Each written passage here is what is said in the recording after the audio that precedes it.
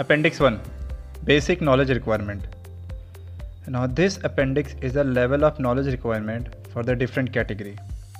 As we know, AME license is in 3 category A, B and C. Now for these category, what is the knowledge requirement we will see.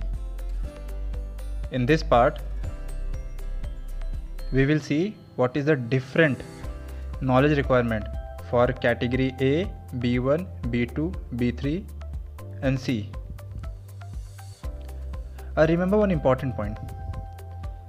Cat C license we get after obtaining certain experience as a B1 or B2 license holder, which we have studied earlier in subpart A already. So over here remember that the requirement for Cat C knowledge level is either B1 or B2. So whatever exam we will go through, knowledge level will be of 3 type. Level 1, that is familiarization with principal element, means applicant should know what is subject about and he should be able to describe the whole subject in simple description, and he should be able to use typical terms of that subject. Let us take Module 10 syllabus as an example and understand it. 10.1 Regulatory Framework. So this subject requirement is level 1 for all category. So as an applicant, you should know basic about 10.1. Like आपको पता होना चाहिए role of ICAO क्या है, DGCA का role क्या है, and you should be able to define this in simple word. आपको इसका बस basic understanding होना चाहिए. You should be familiarized with this. Level 2 General Knowledge, which should be theoretical and practical as well, and you should be able to apply this knowledge. अब level 2 में आपको पता होना चाहिए theoretical चीज़ें of that subject, and you should be able to give a general description of that subject and able to use mathematical formulas which applies to it, as well as you should have an understanding of sketches, drawing and schematic knowledge. Example, अभी जो हम पढ़ रहे हैं CR66, इसका knowledge requirement is level 2, मतलब हमें CR66 theoretically thorough होना चाहिए, but इसका practical use क्या है? If you know CR66, you will be aware क्या चीज़ें करने से आपका लाइसेंस कैंसिल हो सकता है. Now about example of sketches, drawing and schematic, best will be Module 15. So as per level 2 knowledge, you should be able to understand these schematics, drawings and sketches. Level 3 Detailed Knowledge, theoretical and practical. Now in this, you should know the theory of the subject and the relation of this subject with other. You should be able to use mathematical formulas and able to read sketches as well as prepare them. You should be able to interpret results and measurements and apply the corrective action. Let us take an example of this also. Module 15.21 Engine Monitoring and Ground Operations. Procedure for starting and ground run of engine. So as per level 3, applicant को theoretically पता होना चाहिए how engine starts और engine का run up कैसे देते हैं. Applicant को पता होना चाहिए as per manufacturer instruction engine कैसे start होता है, and if कोई problem आ रहा है तो how he can use his knowledge and rectify it. In simple, if you want to remember, just keep in mind these 3 keywords. Level 1, you should have a general familiarization of subject. Level 2, you should have a general knowledge, and for level 3, you should have a detailed knowledge of subject. Now this knowledge level will be applied to the subject as per the license category which you are going through. So this is all about basic knowledge requirement.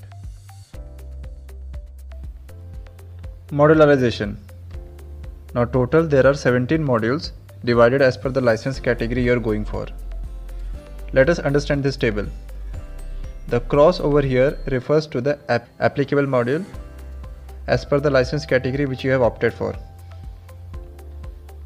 Let us understand this with example. B1.1 Aeroplane with a turbine engine. Remember one important thing. Whatever license category you are going for, DGCA have exempted you from module 1 and 2. So module 1 and 2 is not applicable for us. So for B1.1, the modular requirements are module 3, 4, 5, 6, 7A, 8, 9A, 10, 11A, 15 and 17A. Now look over this unique part, 7B, 9B, 11C and 17B. These modules are specially for the B3 category. So looking at this table, you can easily understand the modular requirement for your respective categories. Okay, next is module syllabus. Whatever module you are going through, by looking at this, you can understand which subtopics you need to study and which is not applicable for you, and to which knowledge level you need to study. Let us understand this with an example. Module 4 syllabus. This one, diode. Now these subtopics need not to be required to be studied if you are going for Cat A license. For B1 and B2, they need to study still knowledge level 2, means general knowledge they should have about this topic. And for B3, they require knowledge level 1, that is, they need to have a general familiarization of this topic. Appendix 2, Basic Examination Standard. So we know what is module and their categories applicable, as well as what knowledge level you should have for the different category. Now let us see what is the examination standard set by DGCA for the basic examination. Examination will be MCQ, that is multiple choice questions. Options will be more than 2, of which correct option will be only 1. But important to remember over here is average time per question is 75 seconds and passing mark is 75%. No penalty marking is there. Now this point, it says failed module का री exam 90 days से पहले नहीं हो सकता, but that student can reappear in 30 days if the maintenance training organisation makes a retraining programme on that failed module. If I से in simple, ये standard applicable तभी होगा जब एक एमी कॉलेज खुद बेसिक एग्ज़ाम कंडक्ट करेगा. As far we know the basic examinations are taken by DGCA, which is at a gap of average 90 days generally, if you skip the current situation. Look at this point, limitation module. If you have failed, it can be retaken in 30 days. I hope you remember what is limitation part. The person who have already cleared their DGCA paper before CR66 came into force, so for them they need to clear some limitation modules. So ये point उनके ऊपर है. If you have failed the limitation module, you can reappear in 30 days, but for others it's a 90 days. Remember this.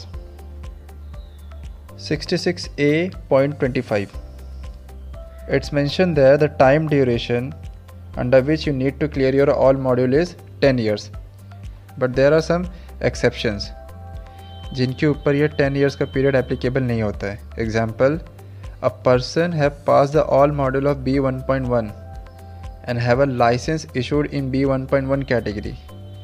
If he want to endorse for B1.2 category in his license, then he need to clear some modules again. Like B1.1 was about turbine engine aeroplane, which he have cleared already. For B1.2, he need to clear some piston engine module as well as some airframe related to it. So in this situation, the 10-year time duration is not applicable for him. Now this point, एक module 3 बार दे सकते हो, and if you fail, you need to wait for 1 year. ये point को समझते हैं. There are many misconceptions about it.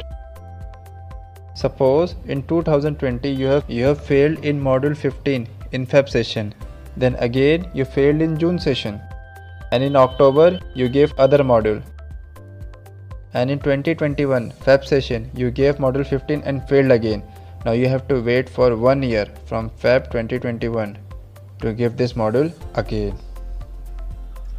We have this table which is all about the time duration and the total marks for the particular module. So let us see for mod 10. Category A and B3, the total marks is 32 with time duration of 40 minutes. Means आपको 40 minutes के अंदर 32 MCQs solve करने हैं. And the passing percentage will be 24. And for B1 and B2, it's 40 marks and the time duration 50 minutes. And the passing percentage is 30 marks. In the earlier pattern of DGC examination, when you used to clear paper 1, paper 2 and paper 3, DGC used to issue Basic Aircraft Maintenance Engineering Certificate.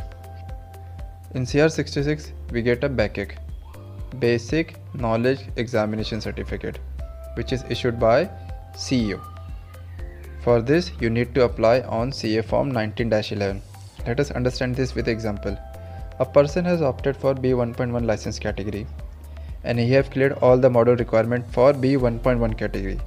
So once he have done with this, he will apply to CEO DGCA for the issue of BACEC on 19-11. Now this certificate will give a proof that he have cleared all the modular requirement of B1.1. Currently, DGC have not issued a BACEC to anyone.